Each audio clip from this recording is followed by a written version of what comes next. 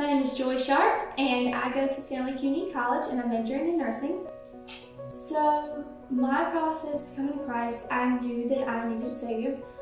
I saw the joy and the hope and the peace and the happiness that people in my life, specifically my parents, and then the ones here at this church, multiple people, had, and I wanted that. And I knew that what made them different from me, was the fact that Jesus was their Savior.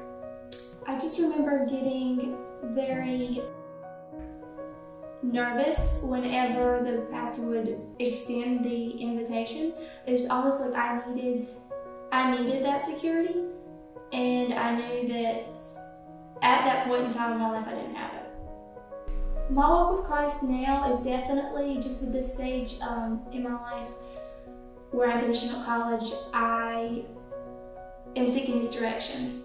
I'm reading His Word, I'm praying, I'm trying to seek out His will in my life. That way I make the right decisions and choices that is going to be aligned with what He wants for me in my life.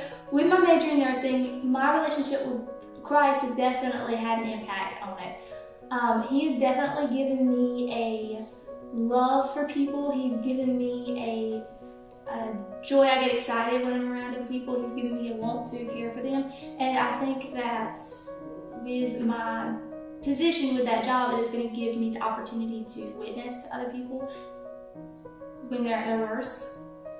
Nursing is a way that I think that I can live out my Christian calling by being basically Jesus' hands and feet to all of my patients that I'm going to come in contact with, because each and every one of them is going to need a Savior, and obviously it's Jesus.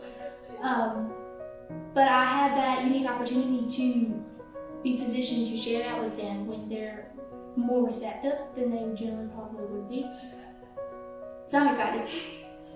Knowing that I have been forgiven of my sins, and this being past, present, and future, it gives me a hope and a joy that I have a home in heaven, and you know, Jesus just wants you to come, and He doesn't expect you to be perfect, but He can make you perfect through what He did.